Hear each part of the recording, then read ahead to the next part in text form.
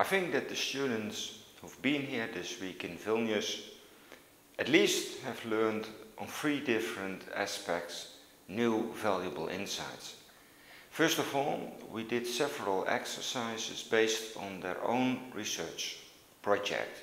So we talked about how to design a research project and how to turn the research project into academic papers, and then they had to make exercises on their own research. So step by step they further improved parts of their own research project, and they also worked on the papers to the extent they already had papers. I think that that is a major benefit for this group of PhD students.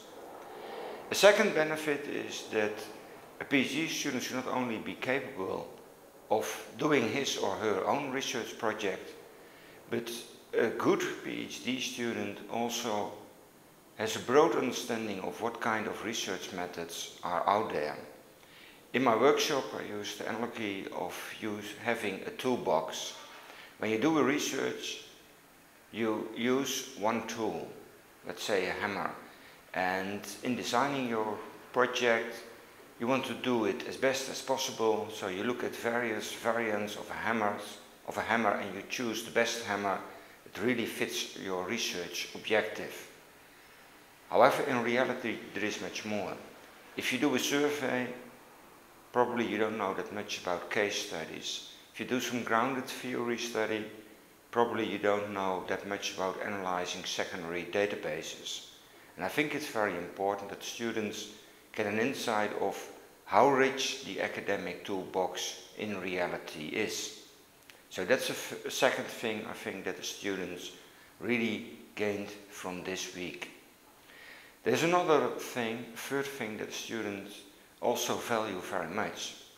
They are here in Vilnius this week as a group, and they do together, they follow the classes as a group, they have lunch, they have dinner as a group. It means that they build a network.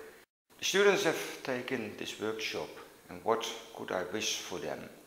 Well, first of all, of course, I wish them a lot of happiness in their life, because this is a very intense workshop, so it means that I've also met them as humans, as persons, as individuals. So I'm very happy to have had the opportunity to learn them in that way. In an academic sense, I think that the students have made a major step forward. They all have been able to work on their own research project, and I wish them good luck in finalizing this research project and to turn that in tangible output.